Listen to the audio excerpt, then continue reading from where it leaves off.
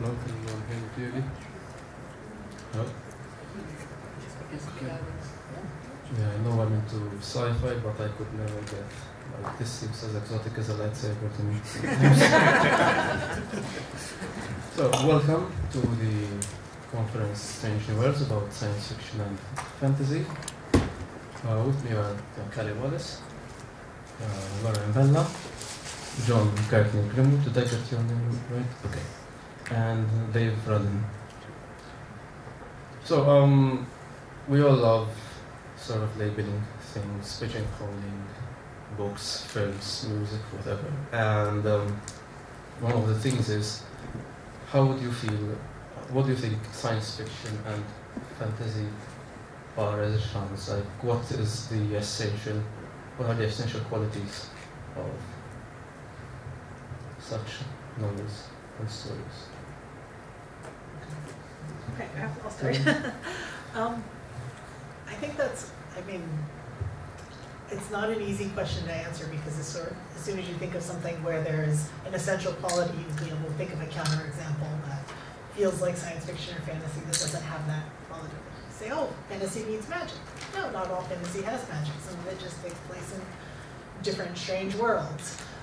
But I would say that in general, I know there's some, again, people like labeling things, they also like arguing about labels, but I've always kind of liked the term speculative fiction, where it sort of encompasses all these things where you are imagining something that is not quite like the world that we live in, that is, you know, if it's like a slightly different technological world, it's more towards science fiction. If it's, you know, things that sort of fall outside of what science can explain, maybe it's fantasy. But I don't think there's really hard boundaries there, and I think that a lot of it, I would say the essential quality is just helping, you know, giving a place to imagine worlds that are different from maybe the one that we know particularly well. But I also would say that I think realism that doesn't do that is actually a genre. So, you know, it's these different grades of how close to reality and how far away is the genre spectrum. I'm not very good with categories, so for me, when I'm writing fiction, I'm mostly interested in creating a world that is like our world, but this is fiction, so some things have to be different. So for me, already this is fantasy in the sense that it's another world. As to what is science fiction in general, or fantasy in general, there are so many different ways of describing high fantasy and low fantasy. I wouldn't go into that. I just say that I'm mostly interested in the low kind of fantasy, where the physical laws are almost close to ours, with one difference, for example. So, when I was writing the fantasy trilogy with Simon, the Fidin trilogy, I used to explain that it's like walking in a street in Malta, and then you turn around the corner, and suddenly it's not the same reality. So this is the kind of fantasy that I'm interested in. In Rocket, it's different. Because there is time travel, but I don't think I didn't set out to write a time travel kind of fantasy. It just happened because it's a very important element in the plot, but I will be talking about this later. Okay, this is actually a really difficult question. I've tried to come up with a coherent answer, and I don't think there is one. I think science fiction is what we say science fiction is. I think it's what we say science fiction is as writers, and I think it's what we say science fiction is as readers. The division between science fiction and fantasy, you can see some obvious ones, but equally things slide over, and there was at one point something called science fantasy, which was for people who couldn't actually make up their mind which of those two. I don't think there is not. I think it's a sensibility. I think it's a state of mind. I think it's a way of approaching fiction. I think we look at the world in the way we look at it is science fictional or fantastic or not. And so some of the really great books that I consider fantasy, like Bulgakov's Master and Margarita, lots of people consider straight literary novels. Margaret Atwood's another one. She's science fiction, is she not science fiction? I mean, she obviously is, but equally she's also obviously literary. At what point does something become so successful in the literary field that it then stops being science fiction and becomes a serious novel? They're good questions, but I don't actually spend a lot of time thinking about it. Yeah, I think labels are for jam makers. I don't like the idea of being put in a box, because then you only get to use what's inside that box. So if I want to write a story that has robots and science fiction and machines that open doorways to other worlds, but I also want to have dragons, then I'm going to do it, because that's what I want to do. And I don't like being told that I can only have one thing. And I think you hit on something very important there, where when you become a writer, when you tell people you write science fiction or fantasy, they go, oh, and would you not think about writing real books? And you're like, you bite the top of their face off. And there is a tendency to say, you know, wow, that book was so good, I could forget it was science fiction and think it was literary. And that's just not, I just don't like that at all. And I think that the only genre is quality.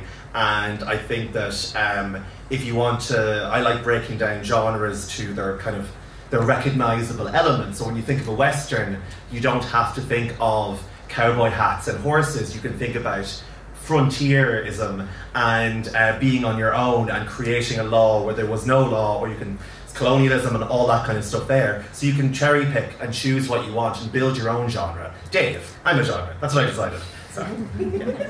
Yeah, this idea of lightsaber, this idea of sort of reverse snobism and literary fiction is something we will touch upon later. You mentioned sort of setting out to create your words. How do you approach sort of world building and making it distinct? Like, if I'm reading a novel, okay, I know it's Loranne's, I know it's Kelly's, John's, or Dave's. How sort of like do you establish your own rules within, then break them? I mean, this is not a satisfactory answer, but I just make things up as I go along.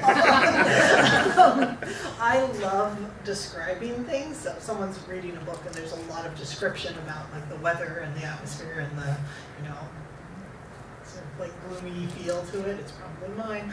But I think a lot of it is that a big part of the draw of writing it is that I want to like feel this place, and sometimes that place fits into the real world. Sometimes it is completely fantastical. Sometimes it is a spaceship.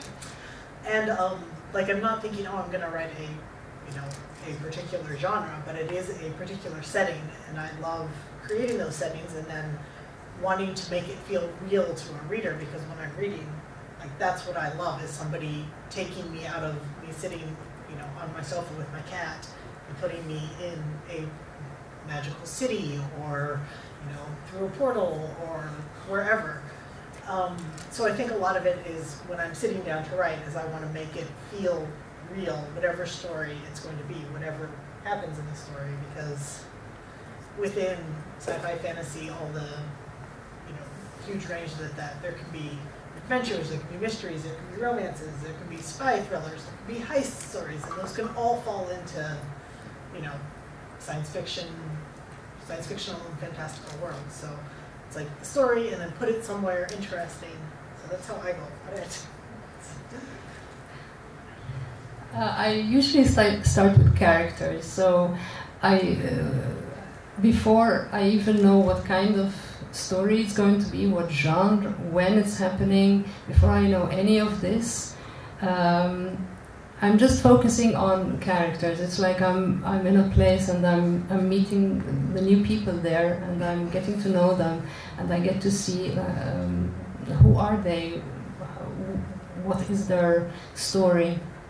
their history, what are they thinking of, and how would they react in different situations. And after that, I start putting them in, creating situations for them, and I like to give them difficult situations just to see how they react. Like I give them problems. I put them in a difficult position, and I examine. I see. I watch them trying, struggling to get out of the situation, and then I start zooming out. So I really start from the character, and I start zooming out, and I start noticing where they are, with who they are, who are the other characters in their story, the location, and then obviously this leads to the time. When is this happening? So obviously it's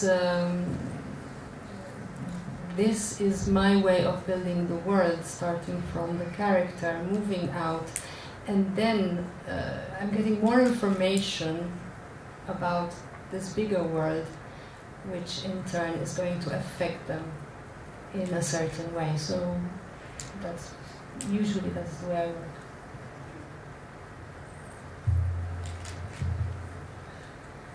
I think the best description of giving your characters problems was something an editor said to me, which is chase your characters up a tree, throw rocks at them. When they're completely exhausted, throw bigger rocks at them, then let them work out how to come down again. And it's always been really simple. I begin with a single image, and I don't know where in the book the single image is, and I don't actually know who's in the image. But with the very first book I wrote, there was a woman standing at the top of stairs by the Seine in Paris, about to go down, and there was a police car behind her. And in the course of writing that scene, she was going down to examine the body. The body at the bottom was hideously mutated. The police car at the back turned into a hovercraft. There was a poster of Napoleon XIV or something on the wall, and I realised that actually it had to be science fiction because it wasn't the crime fiction I thought I was writing when I set out to write it.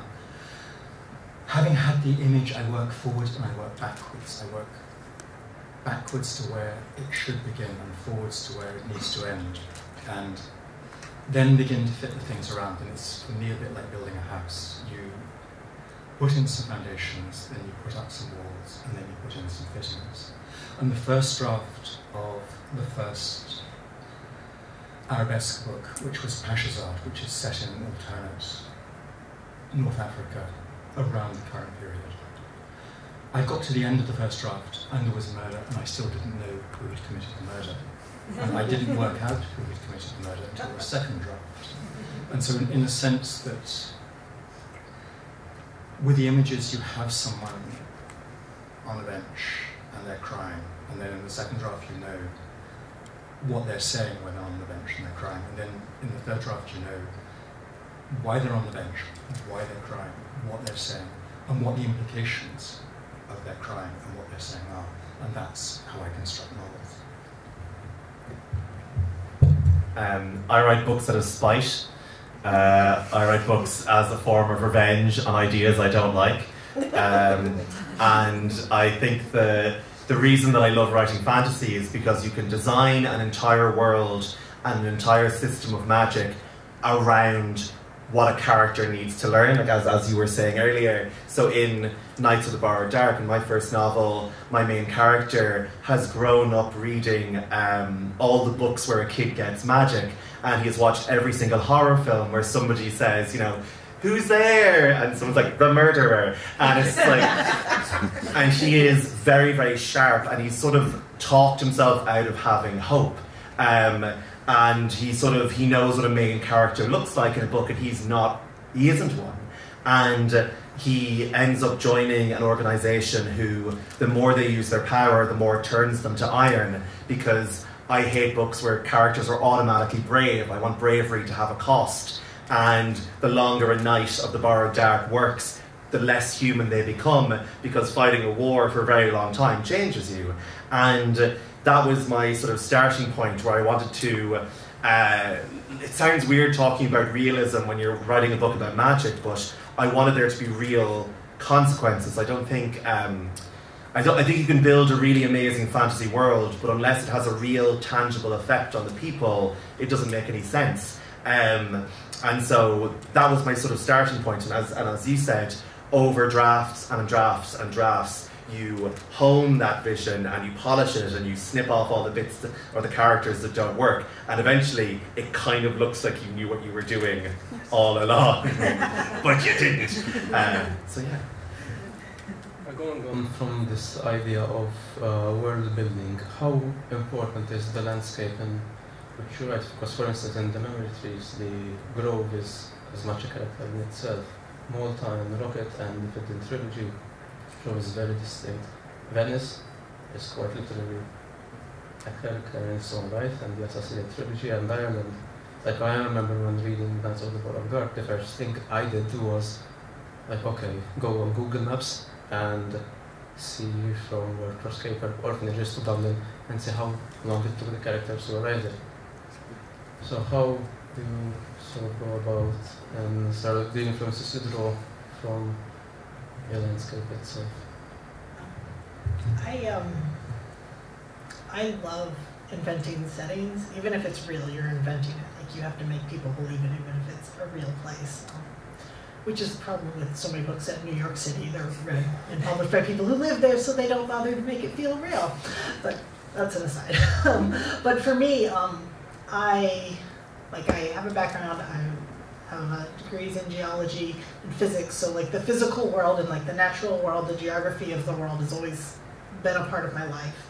And so when I'm writing, it's just natural for me to create actual physical landscapes. And when create like an actual physical landscape, the rest of the world sort of like follows along from that, because like for my one like pure fantasy book, City of Islands is a city of islands, and it is an isolated like archipelago in the ocean that's a big training center and everything. And like I started with just this image of these cities that are shrouded with fog, with ships coming in and out. Then I was like, well, what kind of like culture would that have? What kind of people would live there? What kind of population would it have? So it grew just from me loving the idea of, you know, like John mentioned, like starting with a vivid image. For me, it was a vivid image of, you know, like a small boat on the water surrounded by fog, and building that. And then I just sort of wanted to make it feel real. So I was like, okay, how do you build that? So it is a lot of thinking about, you know, setting and landscapes, and even when it's completely artificial, because I've written Salvation Day takes place entirely on a spaceship, so there's no actual landscape there, but there's still story landscape. Yeah, like the spaceship is a character, right? Like it's sort of semantic entity. It's a very like claustrophobic landscape. It has very hard limits, and so it's. I mean, a lot of it I think is just thinking, for me, finding something that I find really cool, and then figuring out what that would actually be like to be in, because that's what landscape really is. It's a place for people to exist.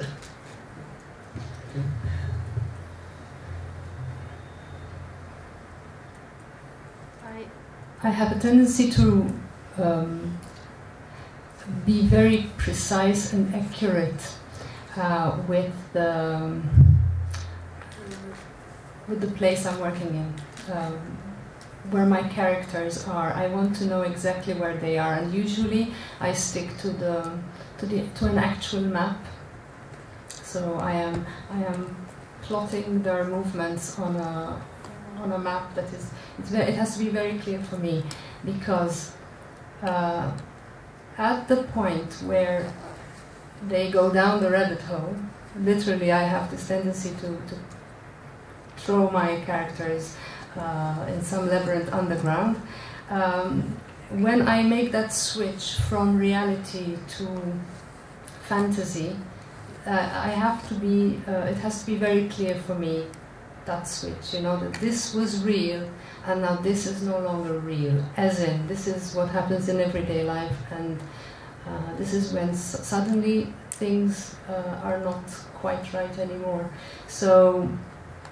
Usually I'm working with maps and Google Maps and I'm checking everything. With Rocket, for example, in the first part there's a lot of traveling around Europe in cities where I've never been there, so I was imagining a lot of stuff. And then coming to Malta, when the character comes to Malta, I wanted to create a fictitious Malta. This was set in the future. It's 50 years from now, so I tried to imagine how Malta would look. What changes would it have undergone in 50 years? If things were to keep going as they are now, what can happen? What could happen? So, to create that fictitious map of Malta with huge changes, like this division, for example, or rather, the way that the island, which is a small island, it's becoming smaller because of climate change, and the sea is, the level of the sea is going up. So I was, that is where the fantasy element comes in for me. That I am sort of, it's like a superimposition of the fantasy on top of the real, but it has to be accurate. So I was really studying the maps. And I don't live in Malta, so whenever I come to Malta, I drive around a lot and take notes to see like how it looks and how it would look in 50 years' time, with all the big changes that I am making my characters go through. So.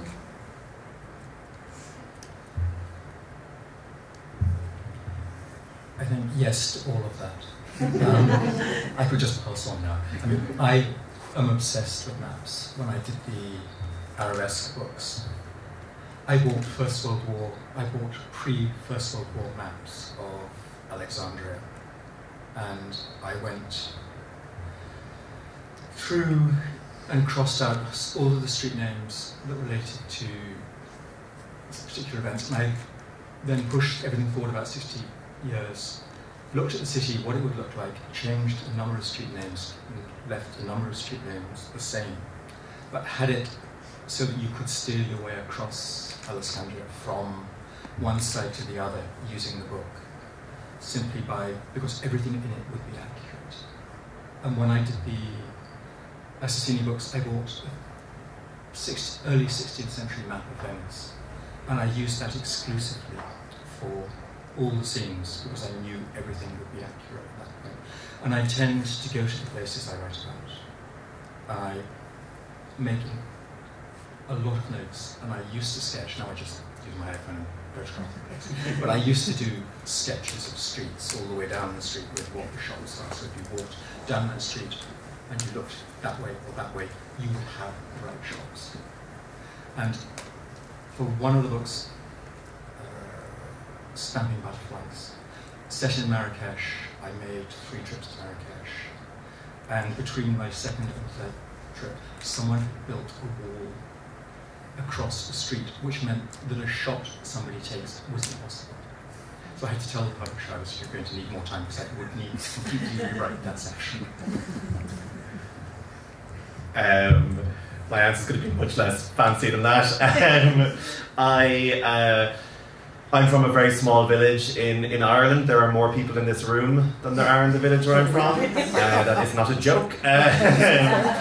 And as a small and lonely and odd child, I used to go for kind of long walks to the country, and I became very obsessed with a particular thin, narrow road with like the grass in the middle, where the trees just kind of closed over, and there was a patch of darkness on the ground about maybe 2 meters across, and I would become terrified every time I had to walk across it, but also I couldn't stop walking across it.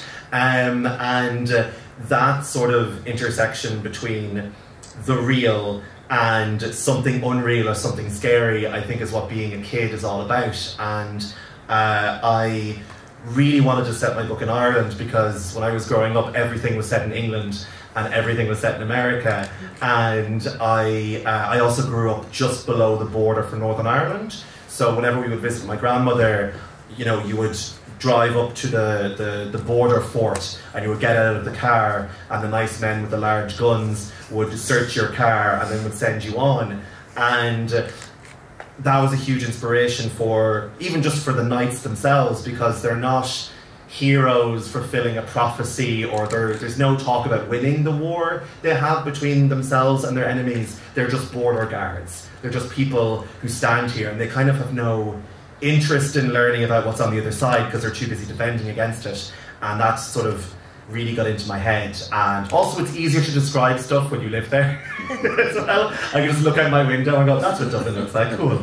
But yeah, so again, not as fancy. I think it's easier to describe things. I think it's easier to describe things when you just gotta make it up. Yeah,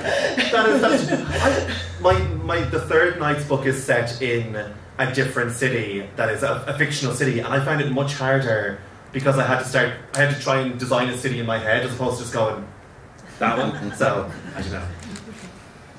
And then, to what extent, so going on from the things you mentioned about searching the cars, etc., does political stuff, something which is happening now, something which is happening in the past, influence, seep into your works or the current angst of our time? Because as I mentioned earlier before this conference, for instance, let's say during the nuclear arms race, you had comic books dealing with superheroes, which exhibited this worrying about something which was barely understood at the time. So how does this sort of translate into your own work?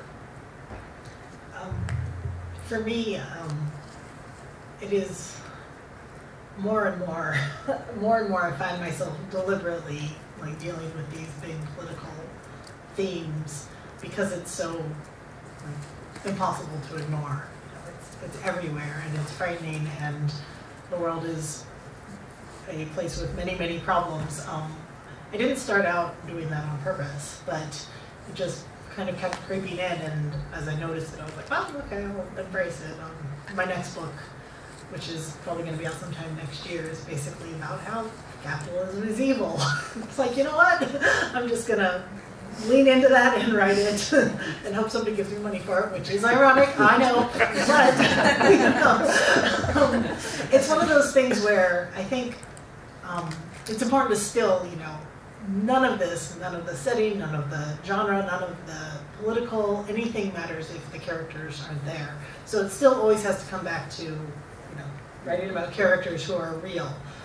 But I think it's also okay to be aware of the fact that the readers who are actually real live in a world where they are surrounded by the, you know, 24-hour news cycle of impending catastrophe all the time. And so, like, it's okay to, like, embrace that. I don't think it makes you preachy. I don't think it makes you moralistic. I think it just makes you a person with something to say about the world and the way people live in the world. Yeah, and that was sort of one of the central themes in Salvation Day, this Yes. ongoing idea of immigration. Yes, I live in Southern California, right on the border between the United States and Mexico, where there is a huge, I mean, yeah, like I think it's what the United States government is doing is an atrocity beyond words. And the thing is like where I live, it's a very safe place, but you see people in the news being like, oh, there's migrants coming over the border. No, it's like, somebody who's aware of the situation is, and so the way people treat refugees and marginalized people and like people who make decisions just for a better life that sometimes put themselves and other people in danger or not, you know, it could be, you know, just so much is just chance and luck and all that stuff, became a huge part of when I was writing Salvation Day because it was everywhere, and I realized that it fit in with the story that I was telling. And actually it was one of those things, as mentioning the book changes as you revise, I was talking to my editor about it, and she was like don't hold back, just, you know, go ahead and deal with it. And got randomly preachy. I'm like, it wasn't random. I was doing that on purpose. It's like the intention wasn't from the start. Yes. To, yes, it's very deliberate. The way you treat vulnerable people says a lot about the civilization that you are creating. And this is a book set in the future, and supposedly derived from our world. So that is, very specific commentary on the choices that societies make on how they treat marginalized and vulnerable people.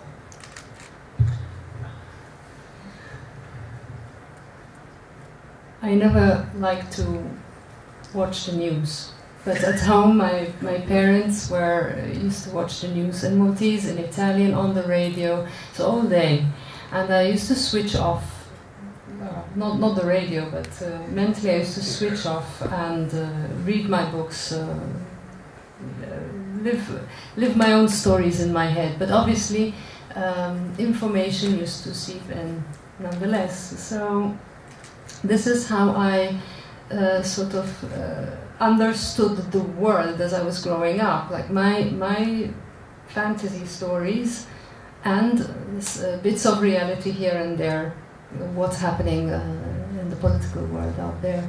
And I think this is something that I kept doing even in my writing. I still don't watch the news, but it watches me because it's everywhere. I cannot avoid it. And I had decided that I don't want to write political. Sorry, I'm too close. I don't want to write anything overtly political. So I don't want to. I don't. I'm not interested in protesting loudly against things that I don't agree with, but I still protest in my own way. And this is something that I do in the stories that I write. For example, if someone reading Rocket would notice things that I have just mentioned in passing, and they have strong political relevance. For example, the fact that 50 years from now the island is getting evacuated, and it's the Maltese who have to run away from the island, seeking shelter somewhere else. So with the question of refugees, and I try to turn it upside down and say, what if it's the other way around? Also with problems like climate change. Rocket has been described as eco-fiction. I didn't even know that the term existed. Yeah. So, and apparently even the previous novel is eco-fiction, and I hadn't. I wasn't aware of that. So, so it's there. It's all there. It's in the background. What I don't agree with in the way things are going, the way things are happening in the world, it will come out in some way or another. So, but I will not do it in a straightforward way. So it's not going. That's not my style. But there will be some kind of comment, or if anyone wants to read between the lines, it will be there. Yeah, but there's also the sort of ongoing worrying about the siege mentality in Malta and how Malta is being occupied at the moment. Yes. In Rocket. Yes, obviously there was a very specific reason why I chose 2064 as the year where the novel starts, because that is 100 years after, that would be 100 years after we achieved independence, and I wanted to make a comment like, what if, just because now we are free, we are autonomous, independent, what if things change? Because we have a tendency to take things for granted. So I wanted to play with that idea. And then in 2064 we're no longer, we are again an occupied country. So That's like the future. I am interested in a future which looks more like the past. So my image of the future was never this kind of glittery, perfect place. You know, so it's always like I do believe in history repeating itself in a different way, but it tends to repeat itself. So we tend to repeat the same mistakes, and I think it's also a political statement. So always like sort of standing between two mirrors and having an endless sequence of events. To a certain extent, yes. This came because once I noticed that there is a tendency of for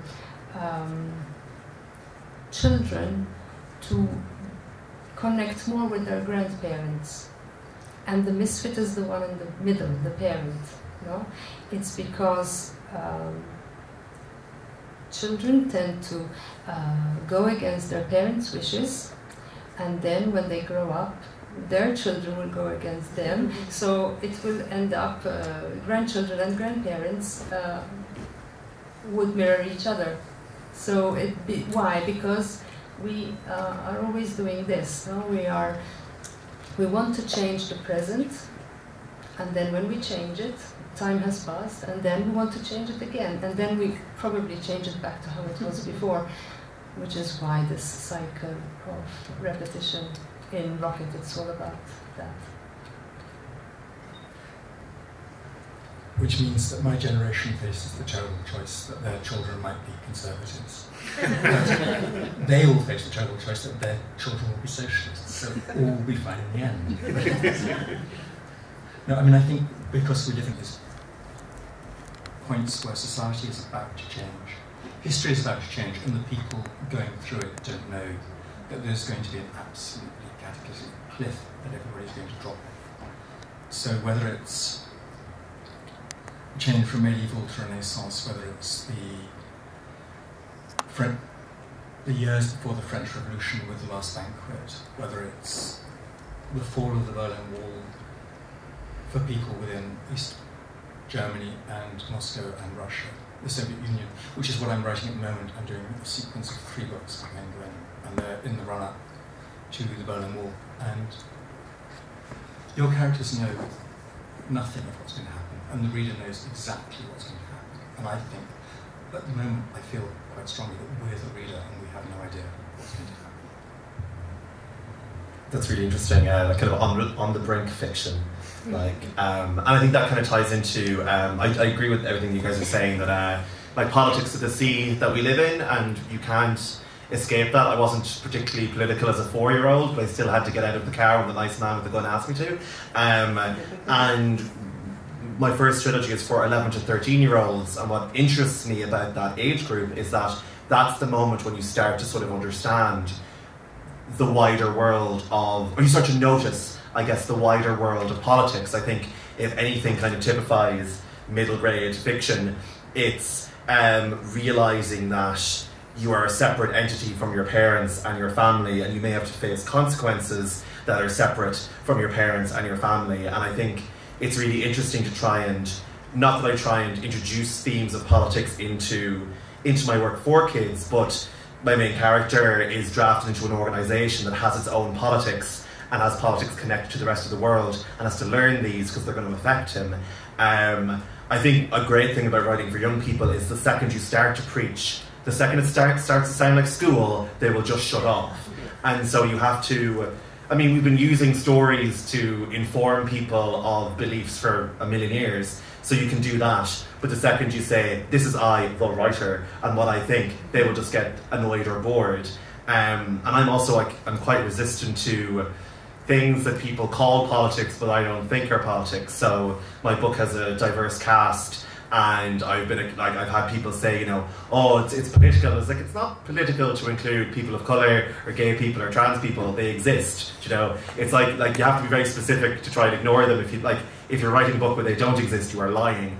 I was speaking in a school recently, and the principal came down to talk to me before I did my event, which doesn't really happen because they're busy and I'm in Egypt. I was like, oh, I'm looking forward to speaking. And she was like, we've had a complaint. And I was like, I haven't started yet. Although it's probably good to get them in now. And they said, no, a parent is worried because you have she's worried you have a trans character in your third book. And I was like, right, well, they don't come up in the talk, and what's the problem? She's just worried you have some sort of agenda. And I was like, I don't have a big machine I'm going to put all the kids into and make them into trans. Like, that's luckily the principal was like, I told her with respect, she can either take her kid out or stop complaining, that's fine. But it was just so strange that somehow counts as like a political agenda. It's like, it's not. It's realistic. It's more realistic than the monsters in my book, having people of different ethnicities or whatever. So I don't like that. Like, what some people call politics isn't politics. It's just normal. It's just showing the world as it is. I think almost because I've written for children and teens too, and I think you get that a lot more when you write people being aware of that. But I think I agree that, like, you know, adding characters who are diverse is, I mean, I think it is a political act, but I think it's more about removing a political assumption of that everybody has to be like a straight white boy, yeah. Which is, you know, like literature was never really that, but I think there's still a feeling that like that's the default and that everything else is a political choice rather than like what's real is like that was a political choice. That was a choice to make literature look a certain way or like more specifically the literature that is, you know, promoted and given awards and handed to children to learn in school, because there's always been diverse writers. Yeah. They just don't always get the support and the, you know, readership. But I think about that a lot because, you know, when you go to schools, talk to kids, and at this festival there's 10 million children running around. At least that's what it looked like when I was there. Like kids expect the book to look like their classroom, and their classroom is going to have, you know, children who are families of refugees, children who have, you know, who are not straight or have queer parents, and children of different religions, children who, you know, are raised in very like liberal backgrounds, and children raised in very oppressive backgrounds all together, and they expect to see, you know, their friends and their world, and that includes the world that they know from online. Yeah. Which is, I think, much bigger than a world that a lot of their parents and teachers want to admit. So, like, just adding, just agreeing with that. Like, that is, I think it is a political, like, issue only because people have pushed against it. We're correcting a previous political. Correcting something that was a, you know, sometimes deliberate, like especially in science fiction, since that's what we're talking about here. A lot of female writers in science fiction were deliberately erased, like from the, and a lot of writers of color too, were very successful, and then were just removed from like anthologies and stuff because the people who were making those lists didn't want them there, and those people were making a political choice. So now to push against that is like, no, we're fixing your mistakes. Yeah. And you do that with the characters that you write about, with the stories that you tell, and also with the writers that you support and read.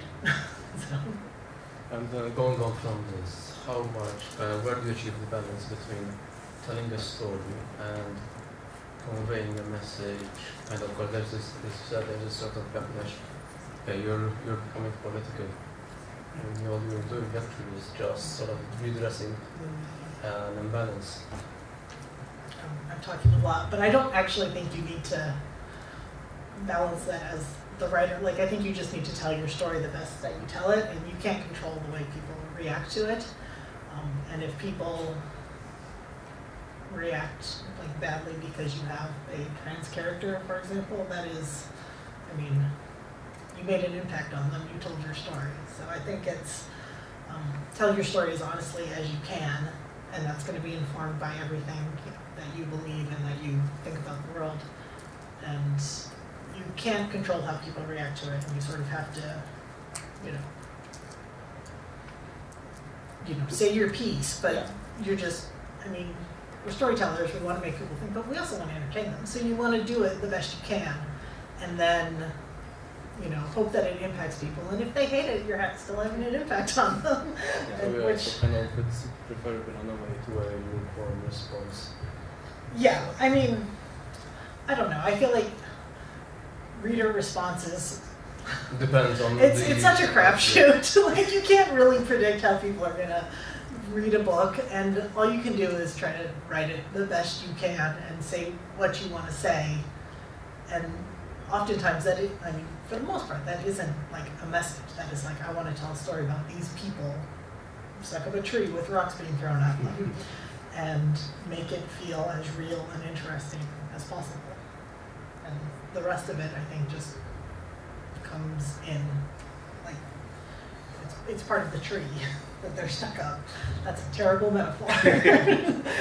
My favorite reader review I've ever gotten is on, and Goodreads is for readers, not for authors, so I've stopped going to it. And you shouldn't ever read your own reviews, because it's not, they don't think you're reading them, so they're going to be honest, and it's not that it's your fault if you're upset by it, but whatever. But there's a review of Knights of the Borrowed Dark. It's like, I didn't like this book. But then again, I don't like kids' books or fantasy books. And I was like, then why did you? It's like reviewing, going like, I didn't like this book, but I was looking for a cookbook. I was like, yeah. It's like,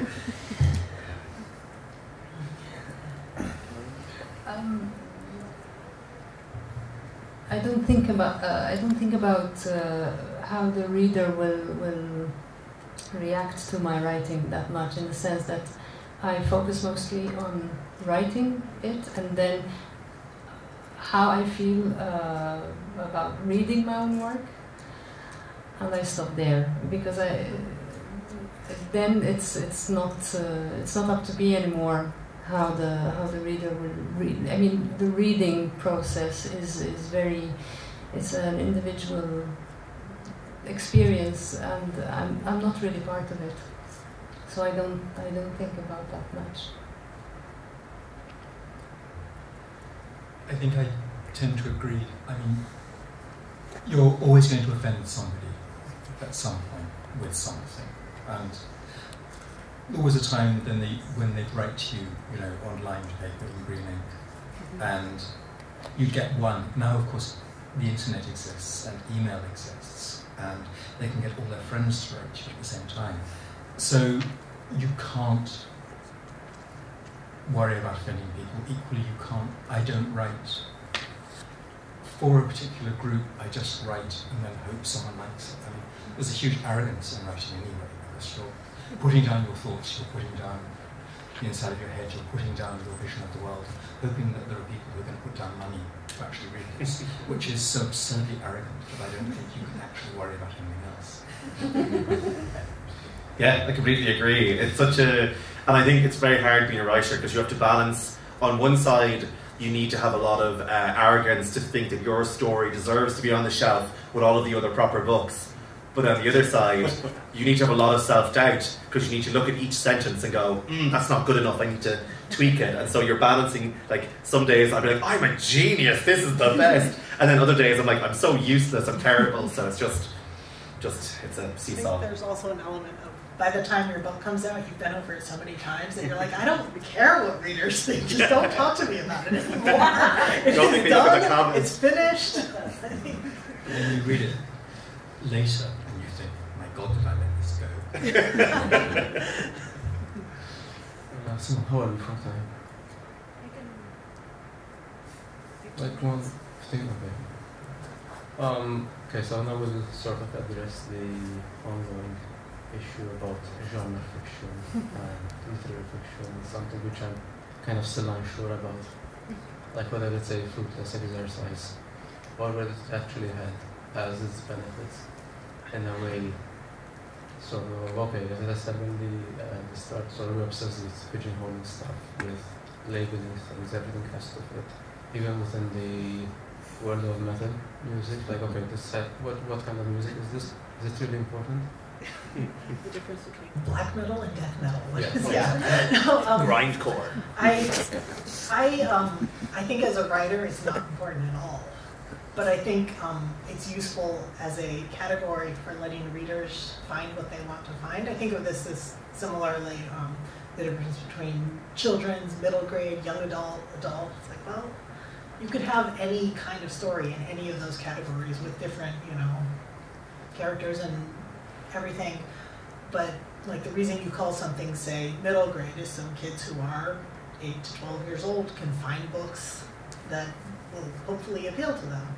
And I think it's sort of the same thing. You call something science fiction when you put it out into the world, or your publisher decides to call it that, or reviewers decide to call it that, so people who like things that have previously been labeled science fiction can like it. But I think, and I say this as somebody who's written a book that takes place entirely in a spaceship, I still don't think it's that important, like, as a writer, to sit down and be like, I'm going to write exactly this kind of thing, because I mean, some of the most interesting stories are right in between. But I do think, like, the primary usefulness, if we're talking about that, is for readers to find things. I don't know, like, I figured that literary fiction is for, like, people who did MFAs to find things. I don't know. Literary fiction is a genre. I mean, it is a defined genre with a defined set of ethics and a particular form of colour. And I think I'm completely fine with that when I write literary fiction. I also write science fiction, historical fiction, and spy thrillers. I mean, they're useful as labels, but the labels are for the bookshops, and the labels are for book clubs, and they're for readers. And I think that's their only use. They have no use for writers. And I'm not sure if you read widely or you read, across a broad spectrum, that you really notice which label has been put on that book, any more than you notice which publisher or which colophon is on the spine.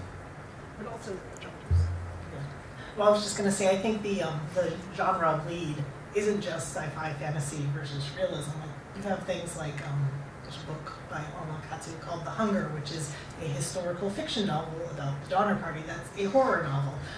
And it tends to be shelved with horror, not with historical fiction, but it's, it's one of these things where it's like, these are not the genres that people normally argue about, but I think historical fiction is one of those that bleeds into everything. There's historical mysteries, there's historical romances, there's, so it's not just between sci-fi and fantasy, it happens everywhere.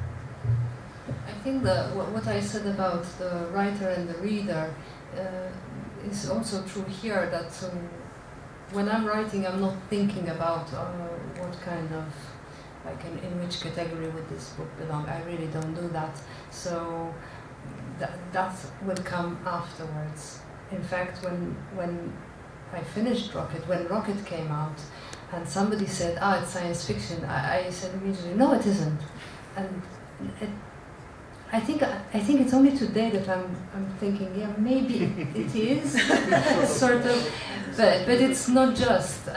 Yeah, I know it's speculative fiction, but it can be, as we said, it can be eco-fiction, speculative fiction. There are science, sci-fi elements, but for me it's more than that. I mean, there are so many different layers, and the layering for me is the most important aspect of the whole structure of that novel. There's also another thing I want to talk about, is this, sometimes it's not just a book being labeled, but an author being labeled, and this is dangerous, I feel. The first books that I wrote with Simon were, hello Simon, they were children fantasy novels, so immediately I was hailed as a fantasy writer, and then I wrote Magna Mater, which was for young adults, so I was, Loranne she is the writer for young adults, and I didn't like that, because it's like you're expected to write that kind of novel again, and if you don't, and this is one criticism, not criticism, one feedback that I got. Why aren't you writing? Why did you write Rocket? It's not the same as the Fedin trilogy. I know. I don't want to repeat myself. So it's not just books being labeled, but also writers, and that is scary for me. There's a danger of being typecast into a particular genre. So I deal with that by making sure that every novel I write is completely different from the previous one. So far I have been. Which is a great skill if you can pull it off. I can't, so I have to write under a number of different names that are not really disguises, since I write as Jack Grimwood, Jon Courtenay Grimwood, and Jonathan Grimwood. So it's not such a cool ass name. You have to keep it. Not much of a disguise, but it does tell people what it is, and it does tell people where it goes. So, but I would much rather have simply written them all under one name. So, yeah, it's a lot of it's about like expectation and whether you want to challenge the reader, or whether a reader walks into a bookshop and are they going to take a chance, or I think publishing houses can get comfortable and say, well, we're going to, middle grade books for a certain age have a kid on the cover and a monster in the back or whatever, and I think the best stuff comes from knowing what the reader is expecting and like changing it, like going from slow to fast zombies. It's just you're expecting them to shuffle towards you, then suddenly they're a sprinter, and you're like, oh no, I should have been training. And like, I love that genre, as you're saying, that genre bleed, where I was going to say it's horrible to say it now because you mentioned the genre party, but genre is a buffet. And I really wanted to bring horror into a middle grade book, because I think, I was told early on, you shouldn't make kids' books too scary, and I think we forget that kids are scary. Kids are scared all the time. Like when you're a kid, you think you're going to get eaten, all the time. And so I wanted to bring in some of that. I think the things that stand, like Game of Thrones is the books are fantasy and they're high fantasy, but they're also they're Sopranos with swords. It's a political thriller as well. And I just love, I love the genre bleed. I love the new genres, mini genres created within that.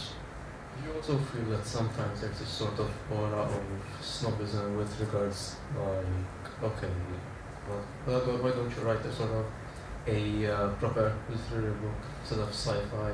And this also translates to the recent sort of controversy when Martin Scorsese said that the Marvel Cinematic Universe films are not cinema, they're just theme park rides.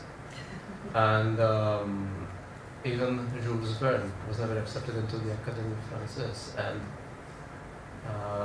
there's no doubt whatsoever that 20,000 Leagues Under the Sea is a literary.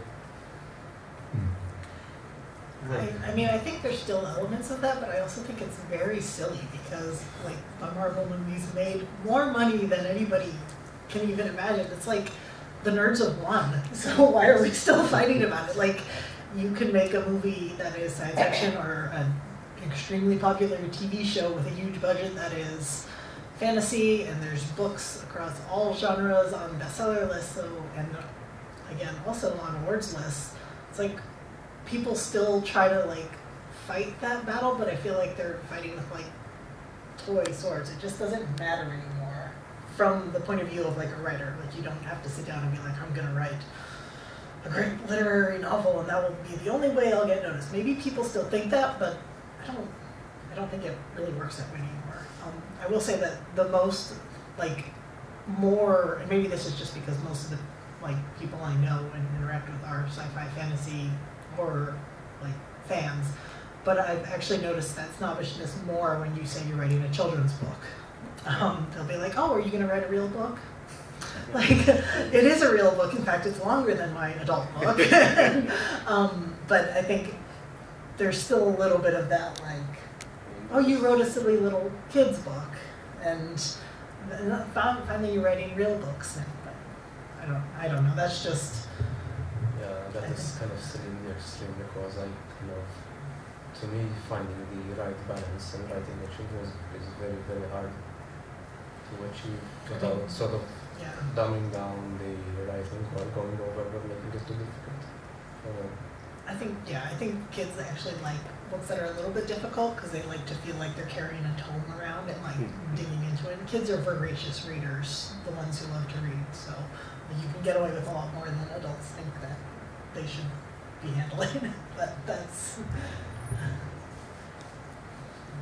Yeah, I mean, children aren't stupid, they're just new.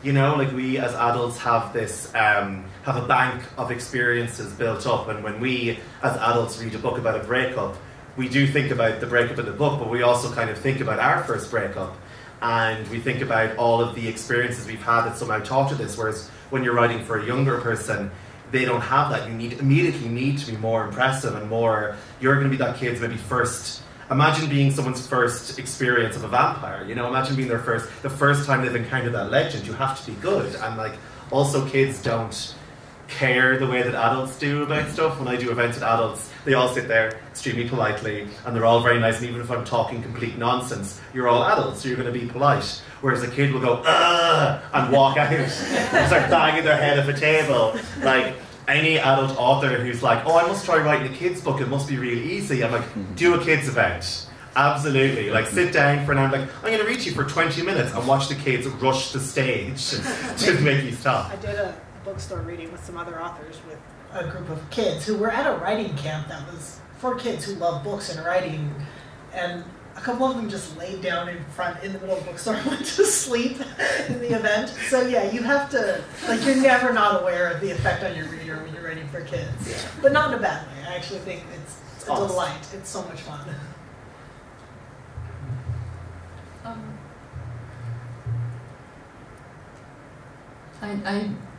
To answer your question about genre fiction and literary fiction, I don't really think about that. So I think it's again, it's beyond my control whether my work is considered as literary or as an inferior or of the same level as literary works.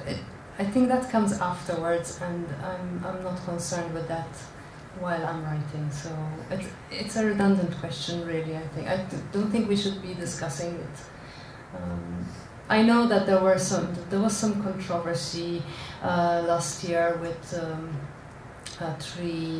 three novels being three sci-fi novels being finalists for the National Book Prize, which shouldn't have been.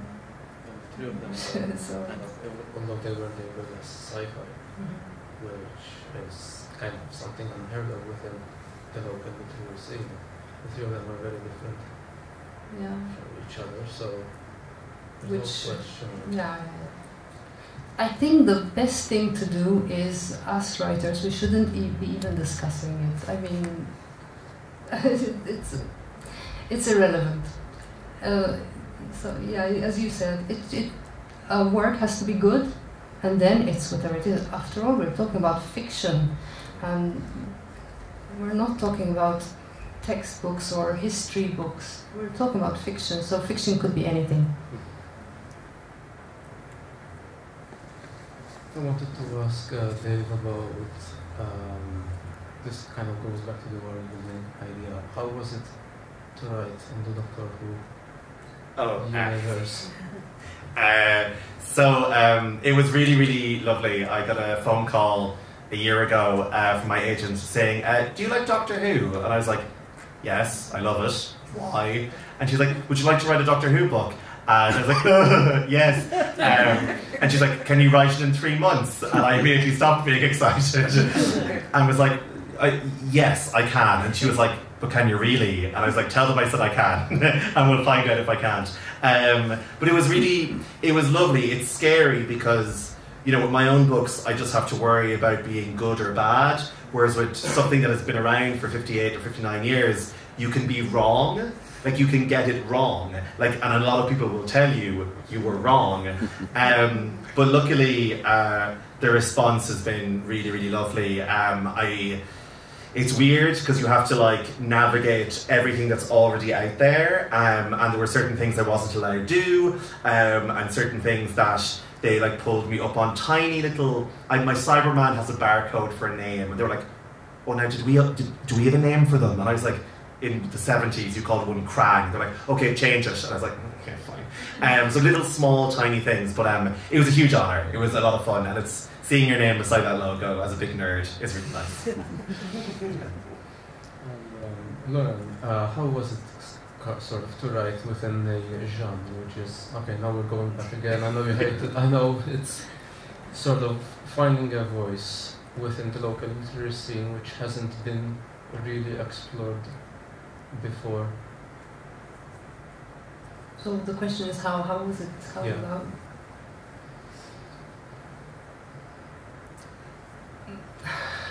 I don't know. I never really thought about it in the sense that this is difficult for me to answer because I don't really care much about. I don't think about the way that I am affecting the literary scene in any way. I just write. I write the stories that I'm dreaming about. Some stories have been living with me for many years, and then if they're good, and if they're not, they're not. So I don't think I'm ever confronted with this.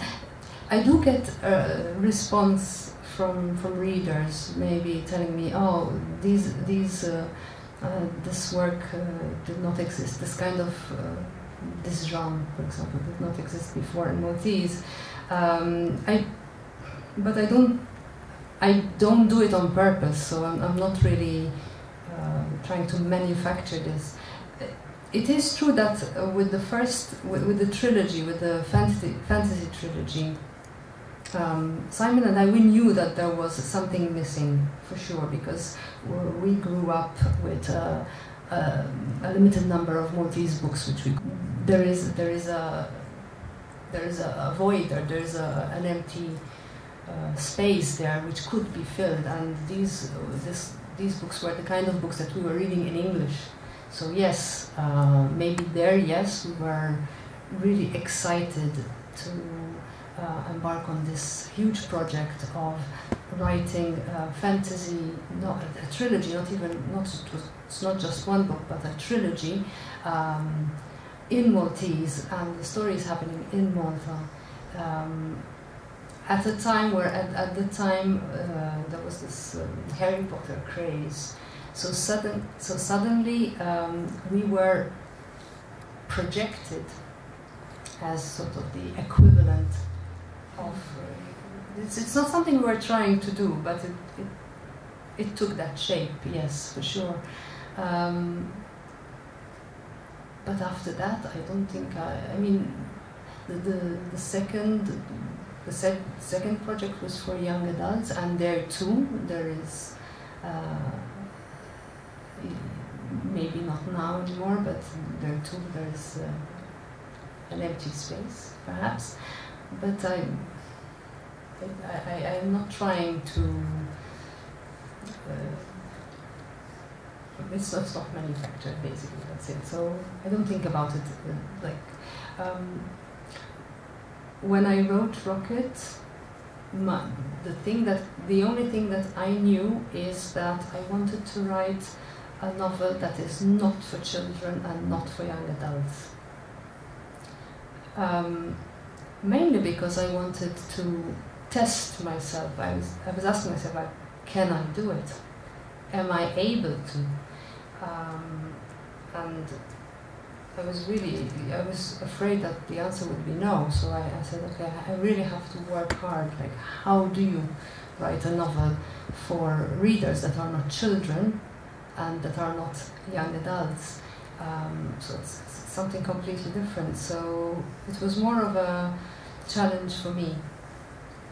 And when I finished Rocket, and when Rocket came out, I set myself a completely different challenge, which was, can I write something that is the complete opposite of Rocket? Can I write stories that are very, very short, and that it would take me not 5 years to write, but 1 month? And this last novel, which is not science fiction, and it came out this morning, is the result of that. I write because I set myself challenges. So I'm not thinking about the literary scene. I am not thinking about what is happening. What is there a space for me? No, it's just challenges, self-inflicted challenges. Simone, is it time for questions from the audience? If anyone would like to ask a question to the authors here, feel free.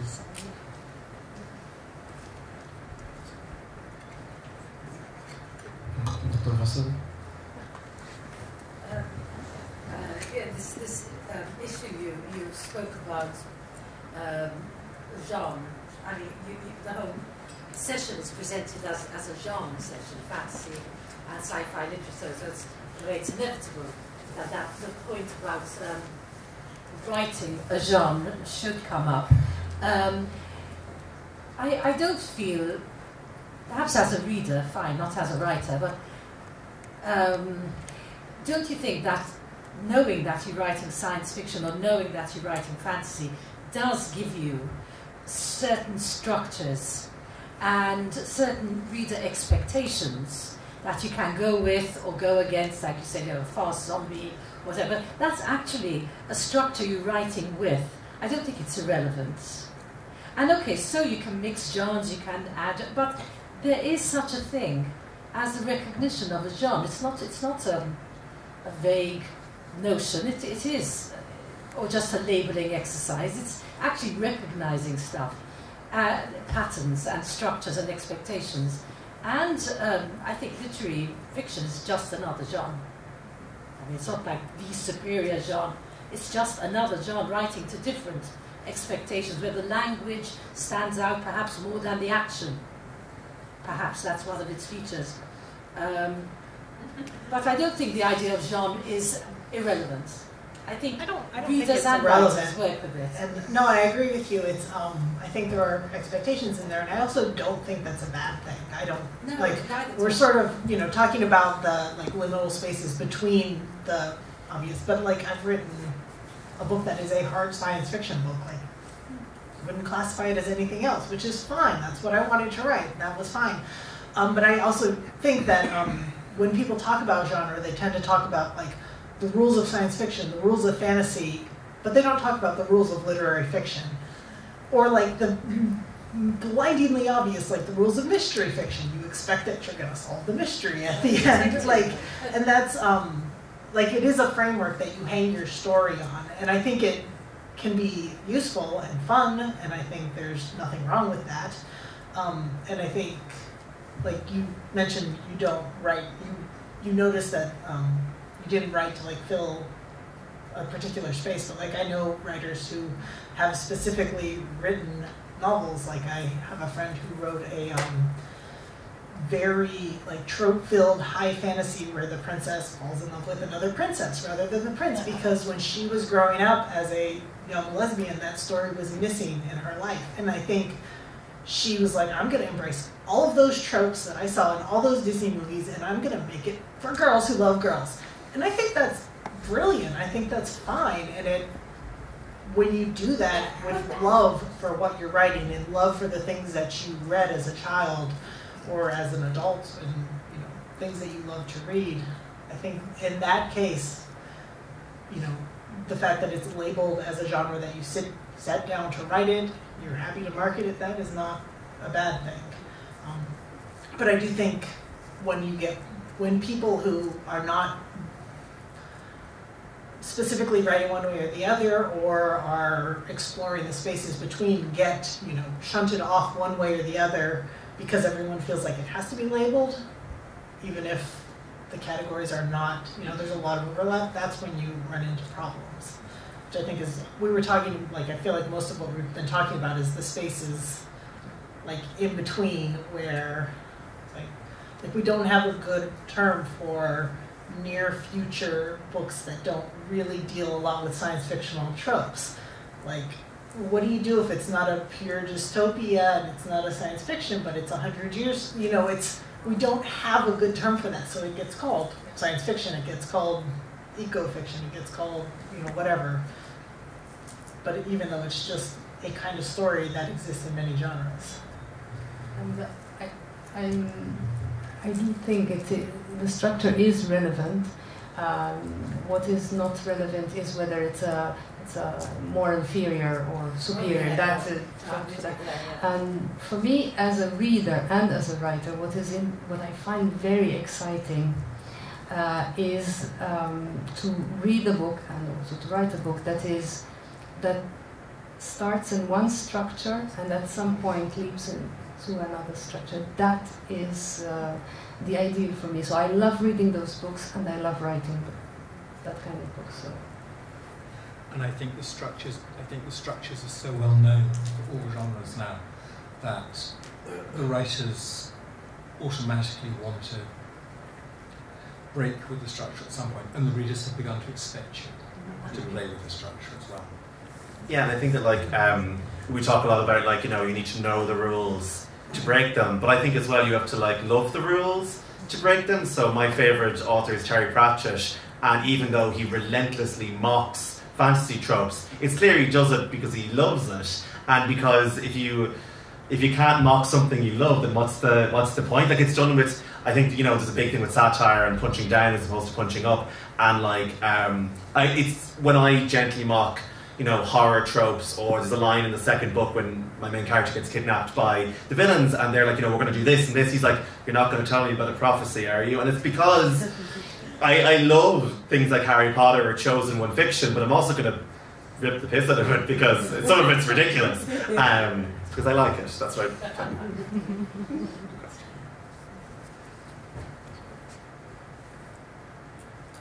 I'm not sure I can form it as a question, so I'll just say, what do you think, and then say what I wanted to say, which is, I find a lot of sort of fantasy snobbery within the readers, and you say people expect break. Yes, some people do, and I enjoy it.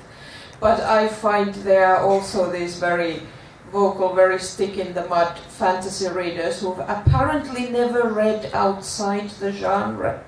So that when you have something that's a little bit outside, maybe a little bit more literary fiction, it has a bit more experimental language, for example, then it's either the greatest thing ever or the worst thing ever, because it breaks with this expectation. And I'm just thinking I think it's a pity when people get stuck in one genre as readers, whether it's fantasy or Western or whatever. So what's your thoughts on that, I guess, is my question.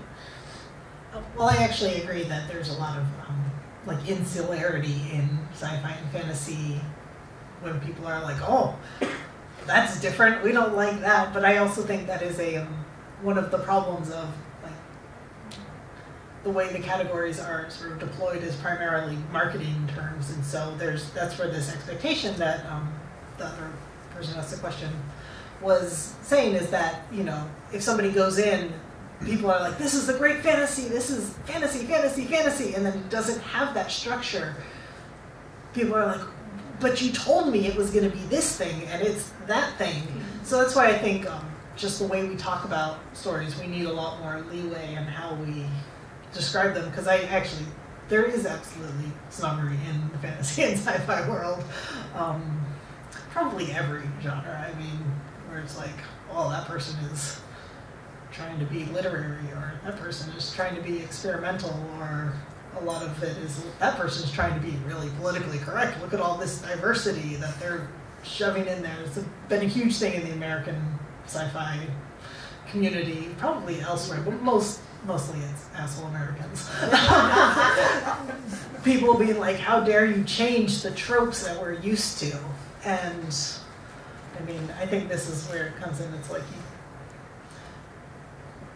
yes, people are going to complain about it, but you just got to do it anyway. Write your experimental, slipstream, uncategorizable thing that doesn't play by the rules that the people who are pretend to be making the rules. They don't actually get to make the rules because there are no actual rules. So, I mean, there are, but you don't have to follow them. Tolkien isn't outside with a big stick, being like, you know, oh, better be elves. Alright, so my question is it on? Okay, so my question is more to you guys as writers. What current fiction out there are you looking forward to?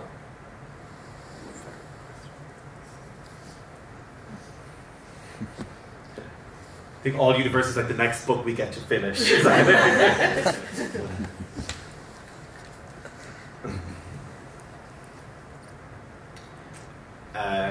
I'm really excited to read Carmen Maria Machado's memoir, which we just found is out now. Did you?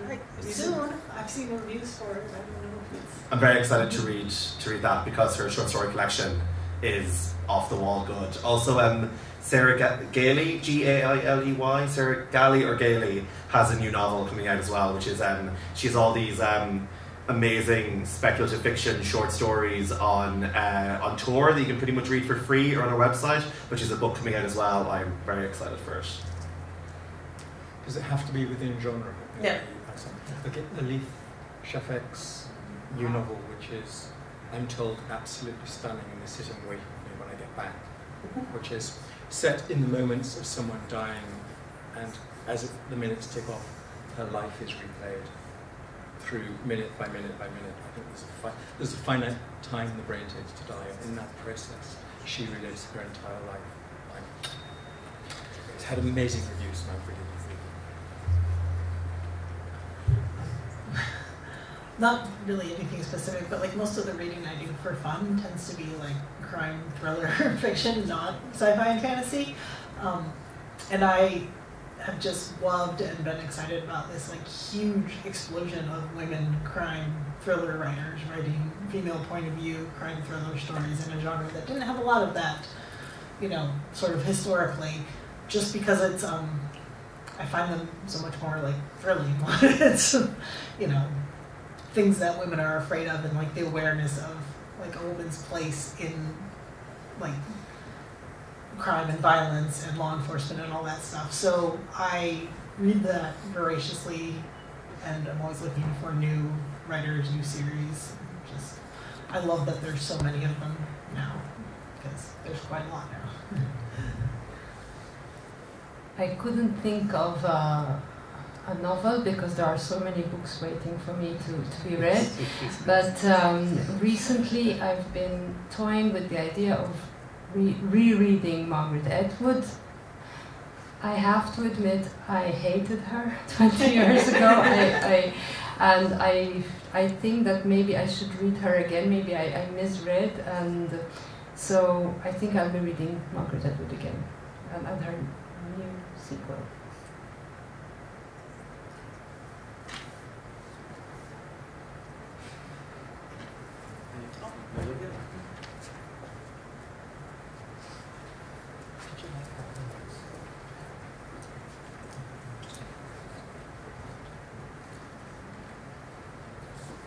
Hi, Loranne, I loved what you said about challenging yourself and writing in that way, but I wonder, in the current age of franchises and universes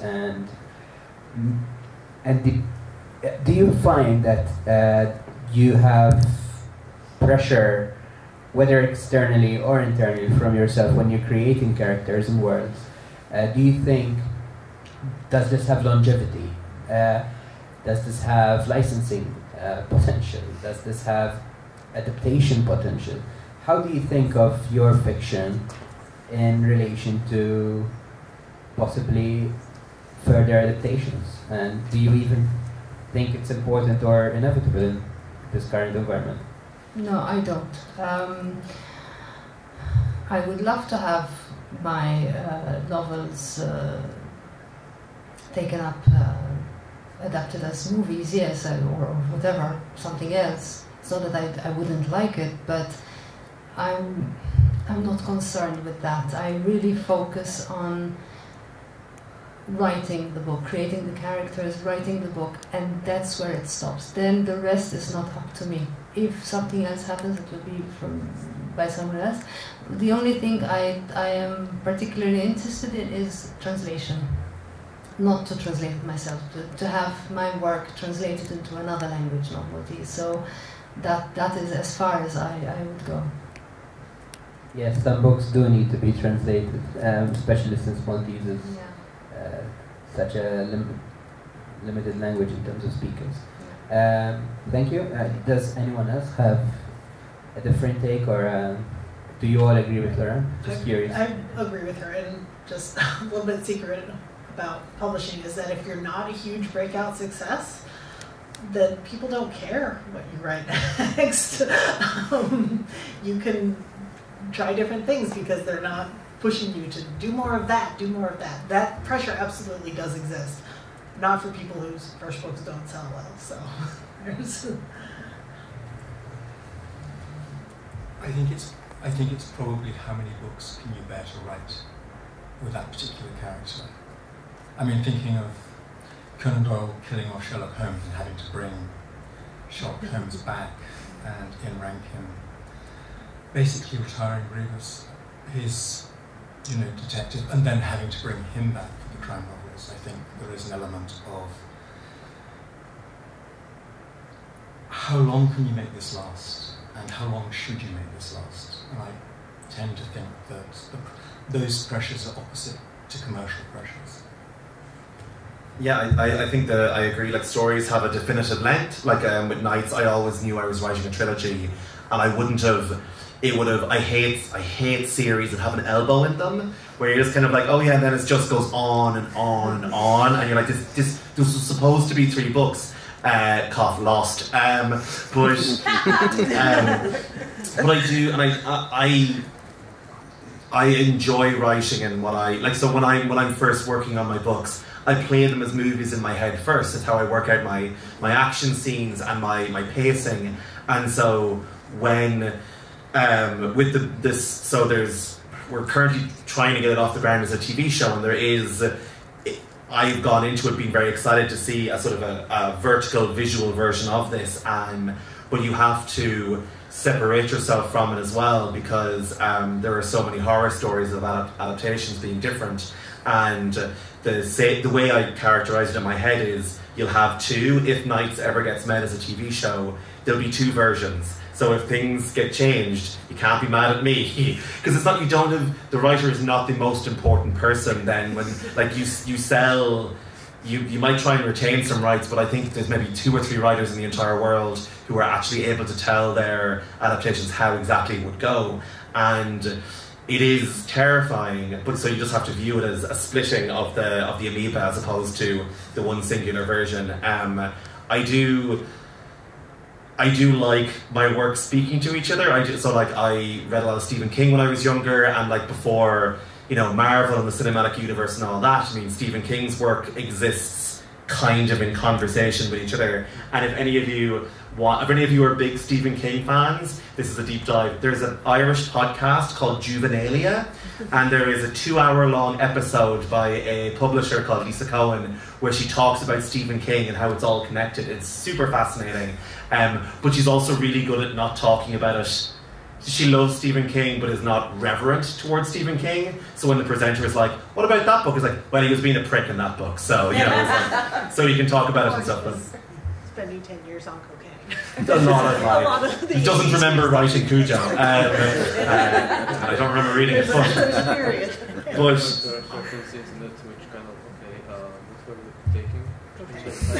yeah. But I like putting Easter eggs in my work that will speak things. But the second that takes precedence over actual plot is the second you are alienating any new reader to your work. So, and it can be addictive, and you can get really into like putting a little thing there for like one person to get, but your focus has to be on the story you're telling. You can wait for the other stories, but you have to focus. Thank you. Find you. And then mind you. I have a little bit of a different question. What one advice would you give to someone who would like to start writing?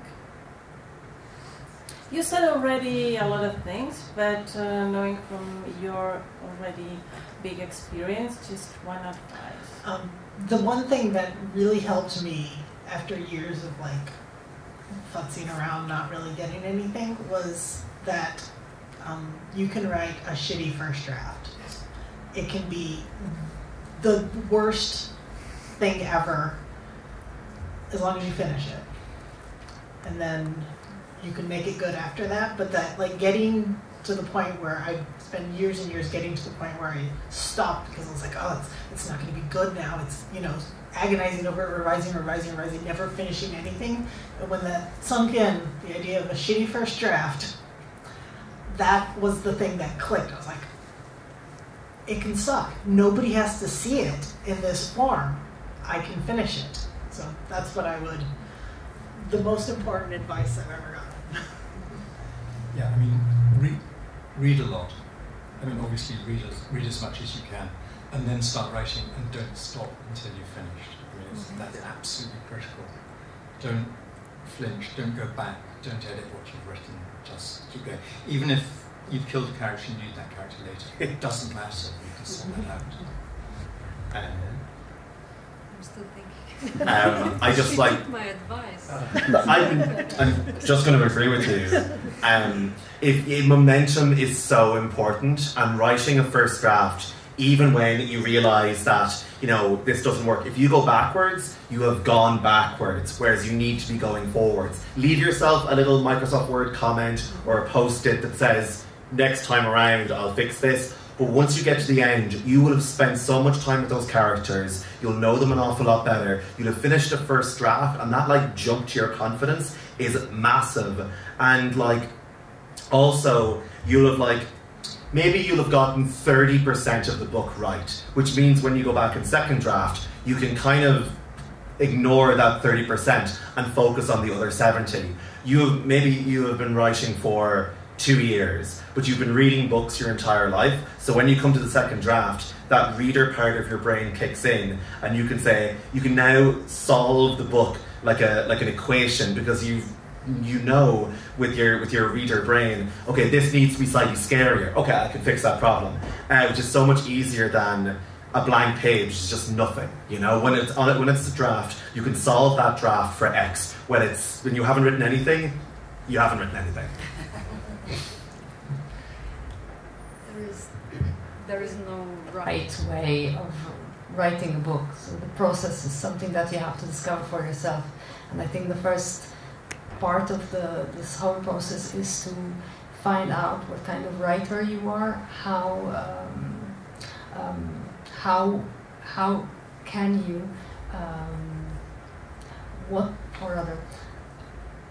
how will you write it, where will you write it, finding the time and the space to do this writing, and then organize yourself in such a way as to finish it, as you have said. So it's something that you discover, and probably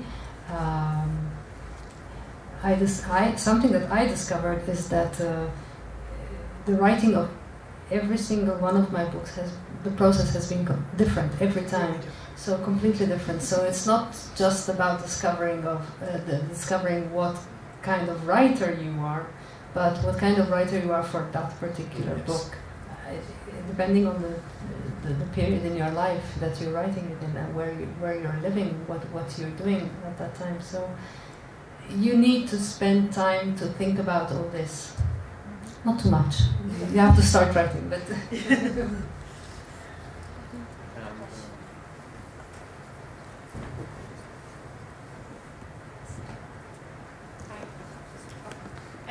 So I just I've always been curious about this actually. When writers write about characters in books and you have to create a conversation between two people, where do you draw that information from? I mean, do you imagine yourselves in that situation, or do you observe a lot of conversation between people to know how someone's going to react? Where do you get it from? I eavesdrop on everyone all the time. Going to a cafe and just listening to people talk around you is like, it's so like such a rich source of just like, you know, because we're writing dialogue. Like, dialogue isn't exactly the way people talk. People talk in fits and starts and, you know, make mistakes and say all this stuff, and you want to reflect a little bit of that naturalistic stuff in dialogue, but also you want it to move a story along, whereas most talking in life doesn't move a story along. But I listen to people all the time and just pay attention to their quirks and the things that they talk about. And one particular example, which hasn't made it into a story yet, but I was, you know, a friend of mine texted me. She's like, I'm at the cafe writing, and these two women, like, you know, sort of like rich soccer mom women, come in and they start talking about their friend, the psychic, who is putting a hex on one of them, and this whole conversation spilled out of like the least likely place you would expect it from, the least likely people you would expect it, like that sort of thing. It's like, where does this come from? And they're just sitting there talking about putting a hex on their friend, and that's the sort of thing that you overhear that just makes you think like, okay, people aren't always just sharing information with each other, which I think is the trap that dialogue often falls into, is people just, you know, explaining things to each other so the reader can get them. It can be weird and unexpected too. Yeah, my characters have to be really credible, even if they are from outer space. So I think I do the same thing. Like I have real people in mind when I'm writing. I know we do say that no character is based on real life person, but actually they are, all of them, in some way or another. So yeah, they have to be credible, not just in their actions, but in the way they speak to each other, in the way they express. I think the longest time I spend in mapping out the whole book is on the characters. I have to know everything about the characters, and 90% of that information doesn't even come out in the novel itself, but I know it, and that is why I can believe, and I think that my readers do believe, that the character is credible, and the dialogue is credible. That doesn't sound, you know, rigid or unbelievable. Thank you all for coming, and thanks to the others for being here. Thank you.